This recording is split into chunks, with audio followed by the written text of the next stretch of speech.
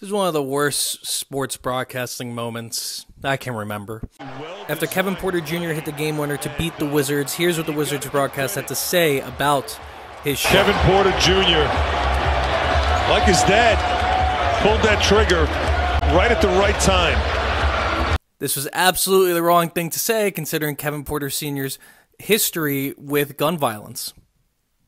This is a commentator that said it. Glenn Consor has been with the Wizards for 22 years at this point.